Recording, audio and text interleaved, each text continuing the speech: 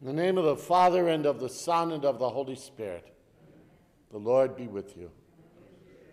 Brothers and sisters, let us acknowledge our sins and so prepare ourselves to celebrate these sacred mysteries.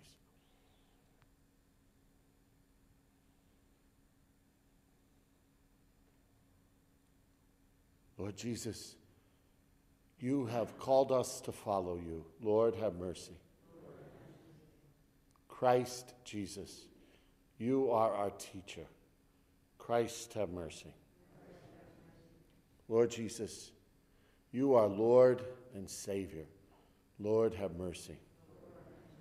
May Almighty God have mercy on us, forgive us our sins, and bring us to everlasting life. Let us pray. Attend to the pleas of your people with heavenly care, O Lord, we pray, that they may see what must be done and gain strength to do what they have seen. Through our Lord Jesus Christ, your Son, who lives and reigns with you in the unity of the Holy Spirit, one God, forever and ever.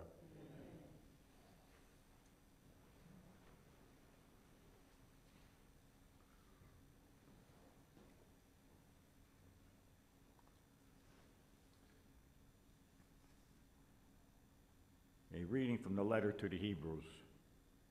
It was not to angels that God subjected the world to come, of which we are speaking. Instead, someone has testified somewhere. What is man that you are mindful of him, or the Son of Man that you care for him? You made him for a little while lower than the angels. You crowned him with glory and honor, subjecting all things under his feet. In subjecting all things to him, he left nothing not subject to him.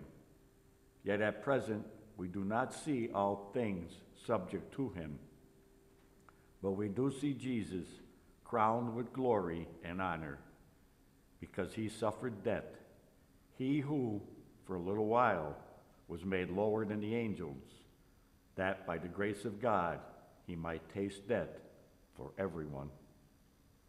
For it is fitting that he, for whom and through whom all things exist, in bringing many children to glory, should made the leader to their salvation perfect through suffering.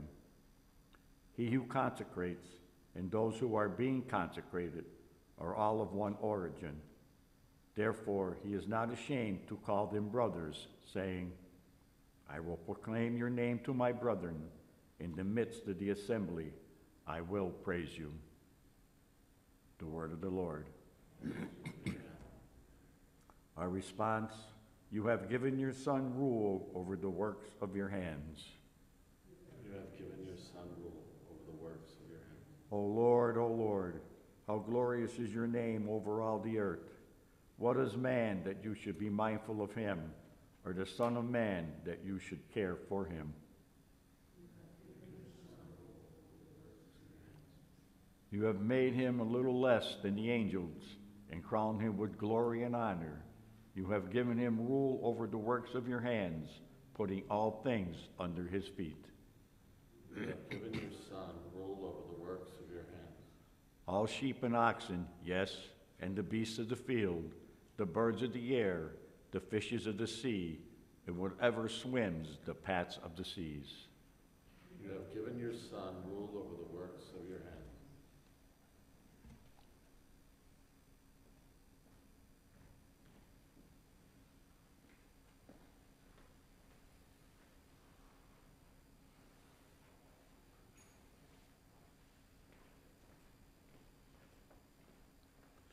The Lord be with you.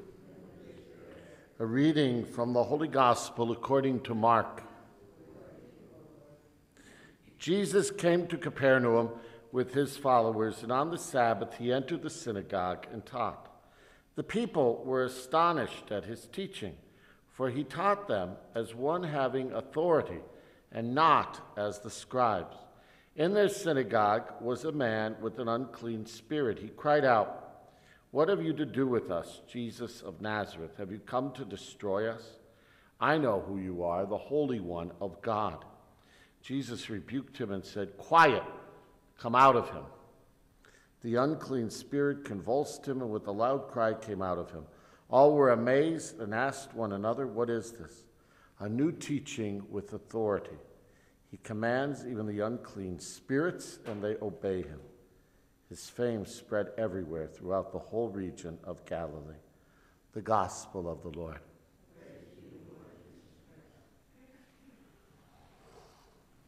In some ways, you could say that the church's year of grace is seamless. If we just took the Christmas season to celebrate the mystery of God with us and invited to not only contemplate, but really to experience the truth of that, the truth that Jesus Christ is always with us, that in Christ God is with us and in our midst. Yesterday, the church invited us seamlessly to contemplate that in the idea of call, God calling us, Jesus inviting us to be disciples. And today, we hear in the beginning of Mark's gospel about Jesus at Capernaum, where he stays, he makes his home and his ministry as nowhere else, and he enters the synagogue there and taught. The wonderful mystery of the concreteness of this. One of the beautiful things is that synagogue there, the ruins of that, we know the exact place of that synagogue. It's thought that the remains that are there are a little more recent than Jesus probably built in the next generation, but the foundation stones, these dark local stones, they seem to be the foundation of the synagogue that Jesus stood in on that very day. God with us in Jesus Christ, speaking, teaching with this authority that was unlike any other, because he stands there, God with us. And then not only that, but we hear in this first chapter of Mark's gospel about him driving out an unclean spirit from a man in that place. Not only words of authority, but backed up by deeds, the mighty deeds of God manifested and shown. May we know that great mystery of God with us. May it be seamless for us as it is for the church in the year of grace. May we recognize in every circumstance that God is with us. Let us stand and bring our prayers to the Lord.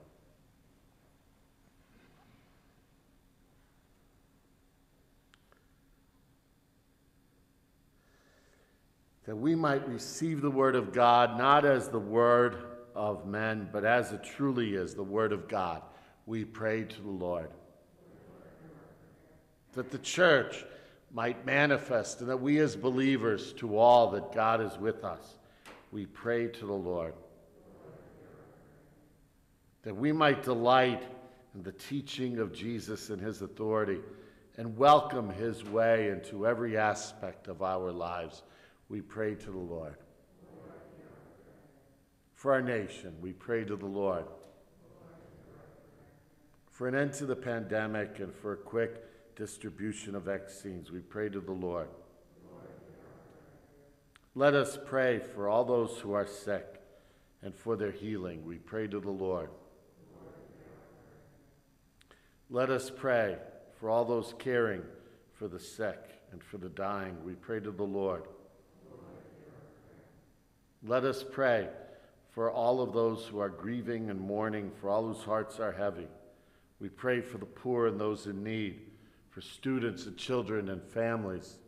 We pray for all who ask our prayers and all who need our prayers, for law enforcement, for business owners, for those in the service of our nation. We pray to the Lord. Let us pray for Debbie Meyer, for whom we offer this Mass, and for all those who have died. We pray to the Lord. Pausing, let us call to mind the prayers we hold within our hearts.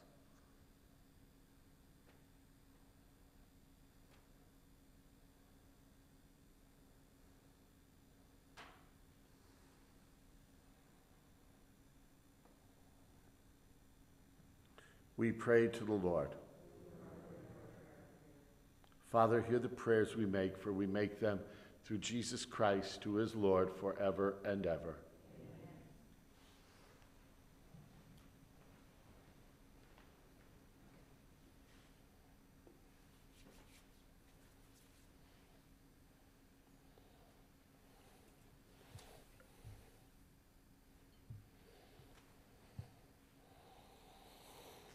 Blessed are you, Lord God of all creation, for through your goodness we have received the bread we offer you, fruit of the earth and work of human hands. It will become for us the bread of life.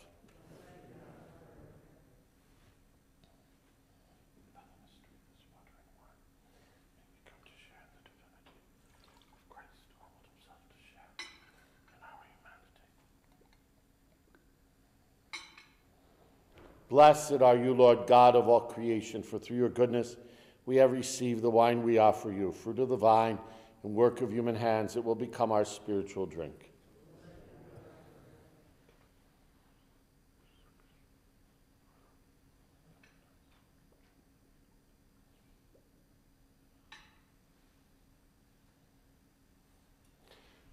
Pray, brothers and sisters, that my sacrifice and yours may be acceptable to God, the Almighty Father.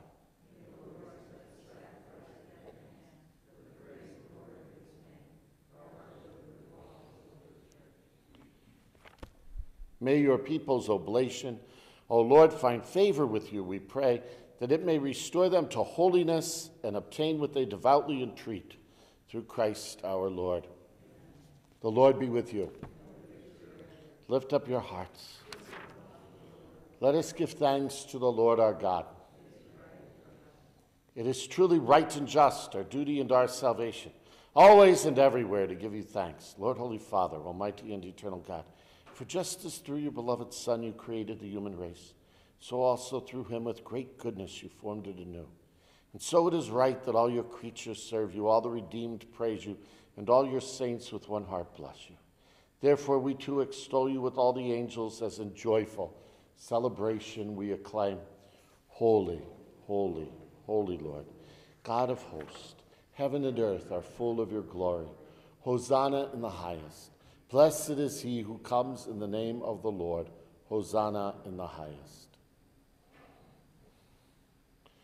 You are indeed holy, O Lord, the fount of all holiness. Make holy, therefore, these gifts, we pray, by sending down your Spirit upon them like the dewfall, so that they may become for us the body and blood of our Lord Jesus Christ. At the time he was betrayed and entered willingly into his passion, he took bread and, giving thanks, broke it and gave it to his disciples, saying, "Take this, all of you, and eat of it, for this is my body, which will be given up for you."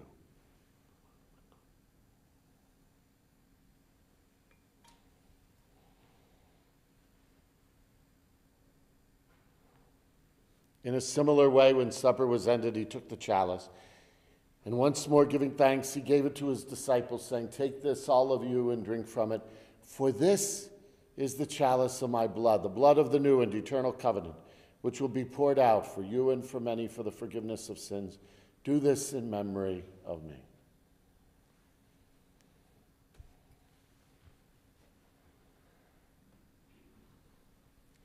The mystery of faith. We proclaim your death, O Lord, and profess your resurrection until you come again. Therefore, as we celebrate the memorial of his death and resurrection, we offer you, Lord, the bread of life and the chalice of salvation, giving thanks that you have held us worthy to be in your presence and minister to you. Humbly we pray that, partaking of the body and blood of Christ, we may be gathered into one by the Holy Spirit. Remember, Lord, your church spread throughout the world, and bring her to the fullness of charity, together with Francis, our Pope, and Joseph, our Bishop, and all the clergy. Remember your servant, Debbie Meyer, whom you have called from this world to yourself. Grant that she, who is united with your Son in a death like his, may also be one with him in his resurrection. Remember also our brothers and sisters who have fallen asleep in the hope of the resurrection, and all who have died in your mercy. Welcome them into the light of your face. Have mercy on us all, we pray, that with the Blessed Virgin Mary, Mother of God, with blessed Joseph, her spouse, with the blessed apostles, and all the saints who have pleased you throughout the ages, we may merit to be co-heirs to eternal life, and may praise and glorify you through your Son, Jesus Christ. Through him and with him and in him, O God, Almighty Father, in the unity of the Holy Spirit, all glory and honor is yours forever and ever.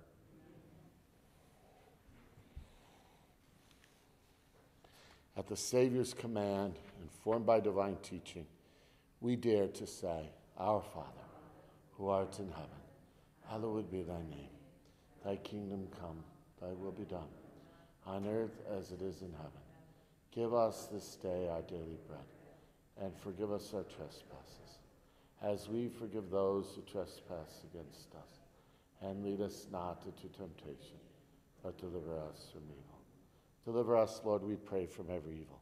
Graciously grant peace in our days, that by the help of your mercy we may be always free from sin and safe from all distress, as we await the blessed hope of the coming of our Savior, Jesus Christ. The kingdom, the power, and the glory are yours, now and forever. Lord Jesus Christ, you said to your apostles, peace I leave you, my peace I give you.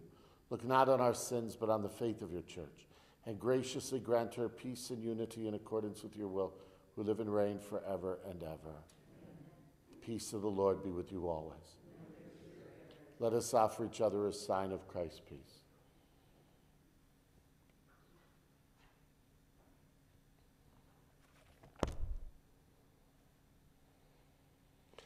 Lamb of God,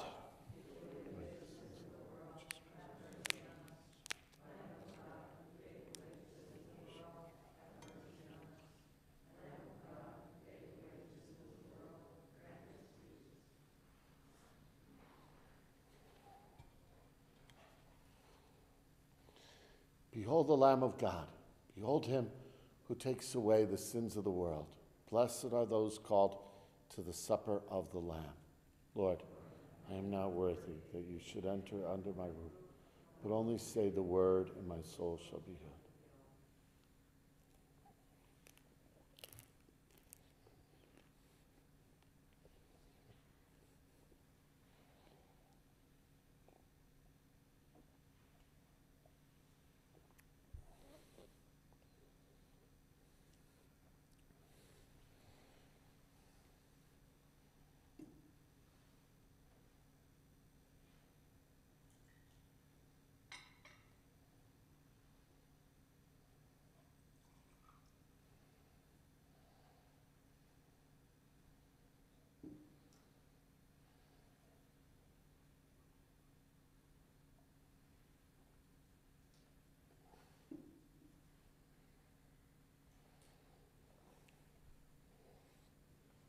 Let us pray.